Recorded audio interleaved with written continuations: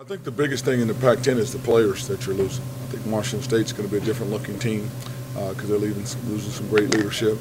I think SC, depending on who stays and who goes, and there's all kind of things floating around in terms of guys leaving, but if everybody comes back, they're going to be a pretty good team. Obviously, Stanford's got some reloading to do. Depending on who leaves Arizona, they may have some reloading to do and coaching and all that stuff. Arizona State probably have some reloading to do.